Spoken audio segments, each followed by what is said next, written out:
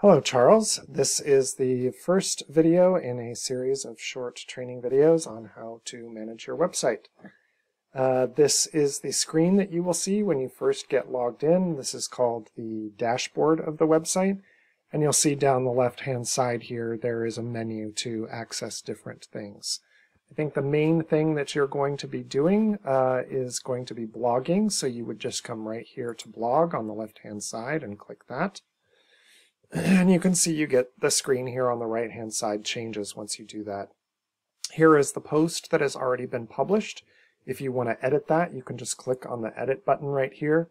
If you want to add a new post, you just come right up here to the upper right and click create new post. So what we're actually going to do while you're sitting here right here next to me is we're going to actually go ahead and come in here because we've decided to do pictures on these. So I think you can click just right here on the title, but there's this edit button right here. Go ahead and click that. And then let's see, there's a bunch of stuff over here. Let's go add settings. Yes, cover image is what we're looking for here. Let's see what we get when we add this. I'm going to find out right along with me. So these are the files that are already loaded to the site. In this case, obviously, we need to upload one. So yeah, these are the images that have already been uploaded to the site. You can use these multiple times. If it's already here, you don't need to upload it again. You can just find it here. In our case, we're going to upload media. And it lets you pull from social sites if you want that belong to you, but we're just going to upload it from the computer. And I put it right here on the desktop. Here is the cropped version. You're going to want to keep the images this roughly 4:6 proportion. There we go. Add to page. And that'll be available. Publish. Yep. So let's come over here and see if that worked. There we are. So I believe that it's going to crop all of your images to roughly this shape anyway. But it works better if you crop them to this size, because if you put a vertical in here and the subject matter is up at the top, it's going to crop it to the middle and it's not going to show you the right thing. So yeah, so that's basically it. And obviously that's one that was already written. So let's just go ahead. We're going to create a fake post here just to kind of go through the process. Let's hit create new post. Interview. Okay.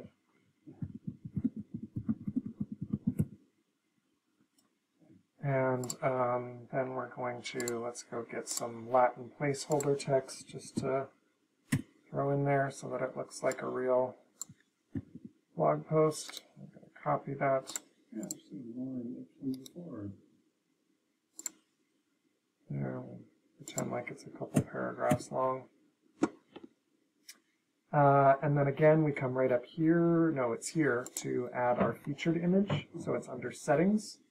And we'll say display something there, and we will again upload something new. Let's just pick something silly. So we found an image there, and we've uploaded it. We'll add it to the page. Again, that doesn't show up inside the blog post. This is the cover feature image, whatever you want to call it. You can also here within your blog post add different things. So if we want to add an image within here, you can do that. So here we've got our text, and we can come here and say add image. It's the same interface as the other stuff you were looking at. Let's just pick one from the media library this time. There it is. You can resize this so it's not taking up so much room. For the blog posts, there are quite a few formatting options in here. I would suggest that you just keep it simple. This doesn't need to be a design masterpiece. It is nice to add photos to help break up the stuff. Sometimes it can be nice to, if it gets long, add extra headlines in here. That also helps visually break it up. I wouldn't go crazy making things bold and italics and different color text. It just makes it hard to read. That's my suggestion. So then when we're done here, if you're not ready to publish it, you can save it as a draft, which means it's going to be saved on the back end of the site, but it won't show on the front end yet. If you're ready to publish it, you can also hit schedule post. So let's say you want it to come out on a certain day and you're going to be away, or you're not going to have internet, or you just don't want to have to remember to go do it. You can schedule it and it'll publish it for you on the day that you want it to publish. For our purposes right now, we're just going to go ahead and hit just regular publish and publish it now. We can come back here. Ta-da!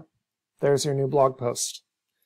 So this is really going to be, I think, the heart and soul of your website is just, publishing these. You can see here what happens when the images are different proportions. So if you don't mind that, that's fine. But it'll throw the grid off. You can see here the bottom of this one is lower than the bottom of this one here, and so it's probably fine if you pick horizontal, 3x5s or 4x6s. If you were to throw a vertically oriented image in here, it might be, it's very strange looking. Okay, well, one of the first ones I want to post. So when you're ready for it, there are categories here, and you can create categories. It might be best if you wait until you've published 10 or 20 of them so that you kind of get a sense for what categories you're going to need. Because you don't want to go adding too many of them willy-nilly. You kind of want to try to limit it to categories that are going to make sense to everybody, right? So let's just go ahead and we will create a new fake category here. Braver Angels event.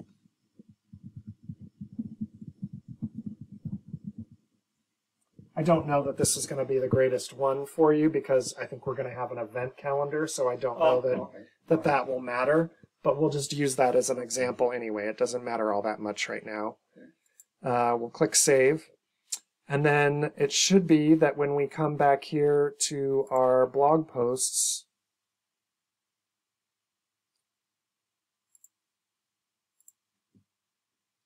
and we come into one of these, we should be able to add it to a category right here, Categories, Braver Angel Events. And you can add posts to more than one category. If the subject matter spans 2 categories, you can. Put it in 2 places. Just click, you can check multiple categories for it. And so, like with the example site that we were looking at here, if I can ever get there.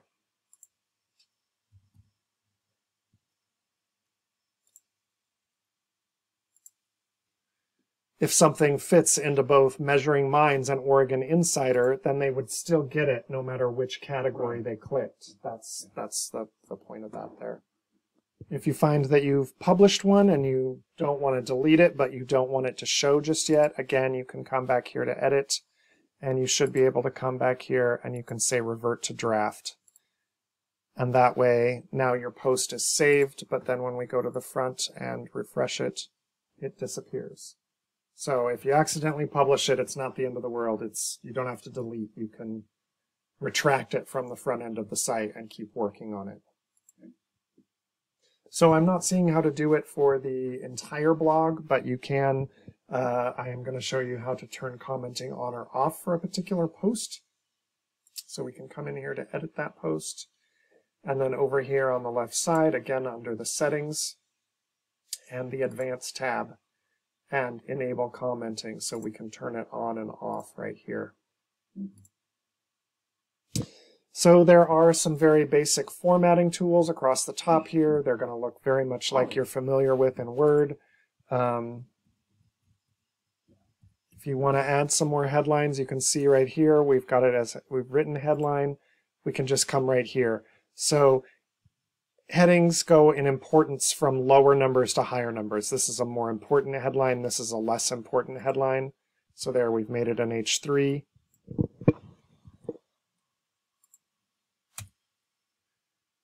We can go back to our paragraph text. And, you can do all of the regular things.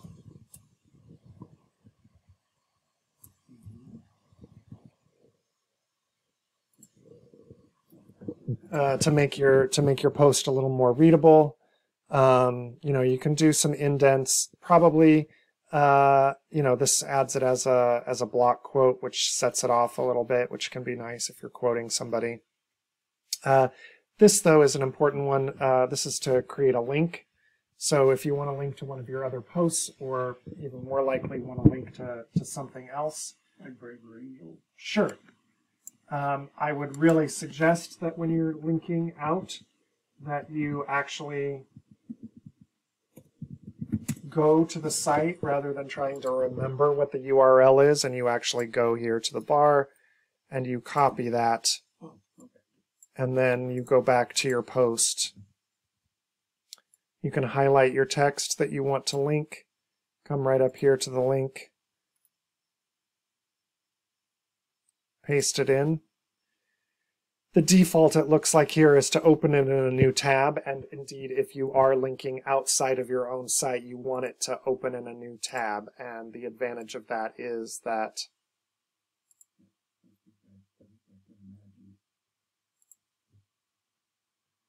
then when they click this, it opens in a new tab, and then when they're done with that site and they close it, they're still back without having to hit the back button. Yes. I think that should cover most of what you need to know for adding blog posts to your site. Headlines, we've got some formatting here. You can insert the image. Again, it's under the settings here where you add the feature image, which is what controls how it shows up in the list view here. And you can also change the publish date. So if at some point you want to change the order that these display in, you can actually forcibly change the date that it was published on so that it changes the order of the posts. Yeah, I mean that really should cover most of it. We can get more in depth with some things further on, but that should definitely get you started. Let's just go ahead and come back here and delete this guy.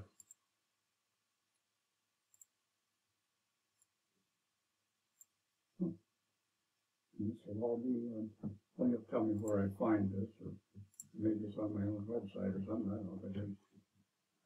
Recording, maybe.